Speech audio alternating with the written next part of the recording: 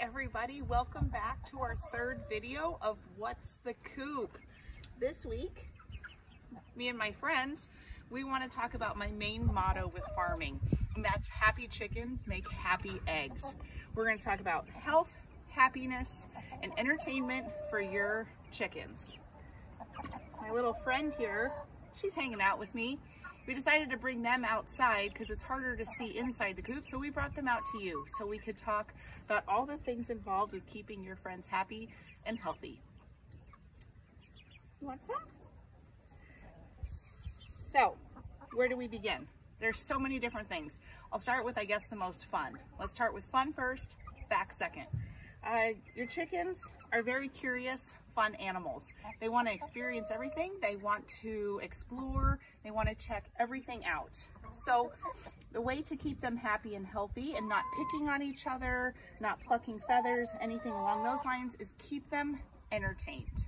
They're very curious. You don't want them to get bored. So there's a lot of fun facts or fun things that I've learned over the years. There you go. Did you find yourself a worm? To keep them happy and entertained. My favorite is, make sure you're scooted in, is the old fun trick of a hanging lettuce ball. They've never seen lettuce before, but, oh, look it, she loves it.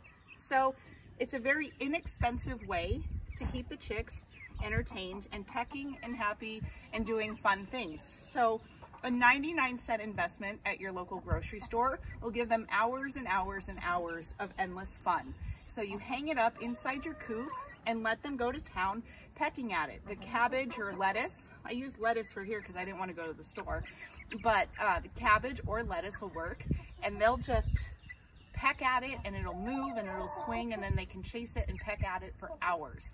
It's endless fun for your chicks. She's having a great time here. You want to put some of your food right there? Another really, really fun source of protein would be dried mealworms. You can get these at your local tractor store or farm supply store for very small amounts of money. You could also start your own worm farm, which is what I'm currently looking into. But anyway, these are dried mealworms. They're a really fun source of protein.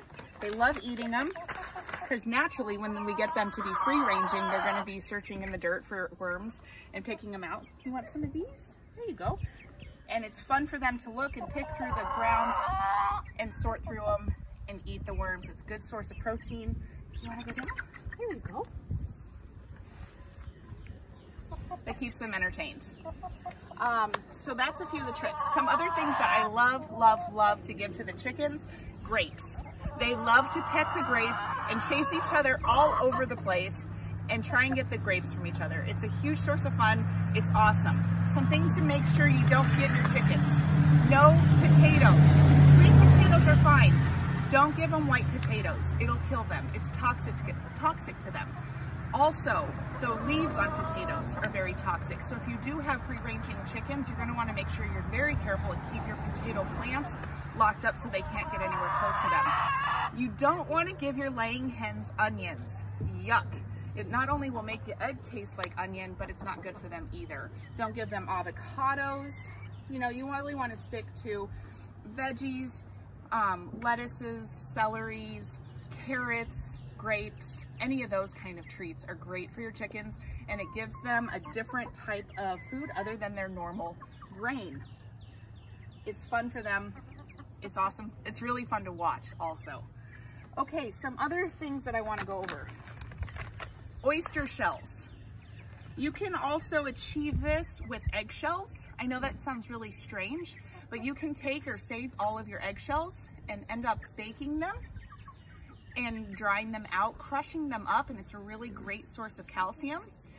You could also buy oyster shells. Oyster shells and calcium are really great for making nice, super hard, super tough shells so that they don't break. It gets a lot of stuff into their stomachs that they wouldn't normally find especially if you have them in a run. Chickens, when they're out and about, they like to peck at rocks and swallow rocks. It helps churn their stomachs. It's the grit that helps them digest food easily. Oyster shells, great source of calcium, and helps keep your eggs really strong and healthy. Next thing I want to talk about is the vermin, not vermin, but like the fleas, the mites, the stuff like that are naturally going to want to be attracted to your chicks. I have two different things I'd like to show you here. We have poultry dust. We like to go while they're cooped up at night because obviously, well, not obviously, but if some people don't know, but if you end up having your chickens free range, they naturally go to bed at night on their own. I know a lot of people think that's crazy, but they do.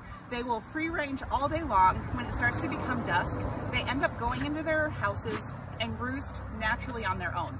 So we like to go in at night and you just kind of sprinkle some of this on them. It'll keep the lice away, the mites away, and any kind of little bugs that are trying to live on your chickens. So garden and poultry dust.